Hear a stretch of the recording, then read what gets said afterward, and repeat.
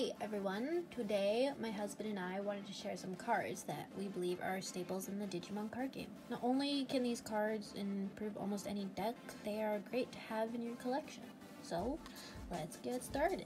First up, we have Death Exmon. This card can be played in any deck and is great for punishing opponents who play wide or rely on multiple tamers, with the potential to play it for free.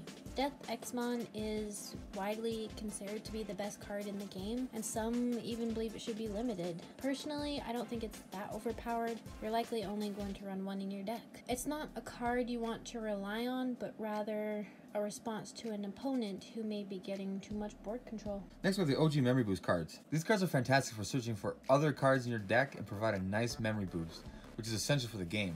For only 3 memory, these cards offer incredible value. The delay effect can give you an additional 2 memory, essentially make them cost only 1 memory.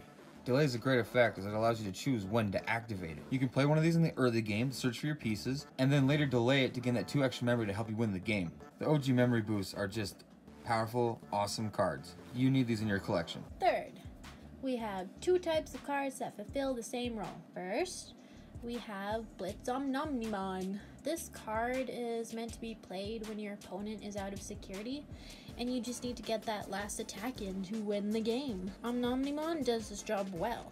As long as you can Digivolve into him, you can win the game with any amount of memory. Secondly, we have the hybrids. These cards work similar to Omnimon, except instead of using Blitz, you Digivolve them onto your Tamer, and then Lobomon for game. Both of these cards are great and they can help you steal wins. It just depends on your deck and the play style that really determines which ones you're going to want in your deck. If you got big blue and red stacks, then throw in that Omnimon, Blitz for game. If you are running more Tamers, then go ahead and abuse the hybrids. And if you can, run both of them in your deck. They're just really great. They're really great to help you win the game. I cannot tell you how many times these cards have just won me games. Another great card is Chimeramon. The more I play this game, the more I realize just how powerful this card is. It can take decks that might be struggling to keep up with the top tier decks and give them a huge boost. Decks like Jesmon, which is already strong, can also easily abuse Chimeramon. It can help build your stacks if you have pieces in your trash that you need, and can boost your control of the colors you have in play. And finally, we cannot forget about Ice Wall.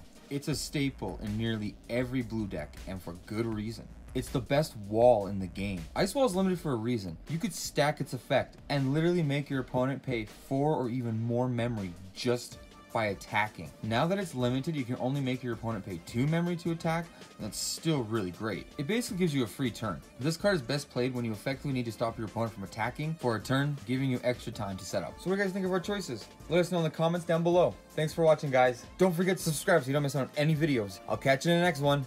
Peace!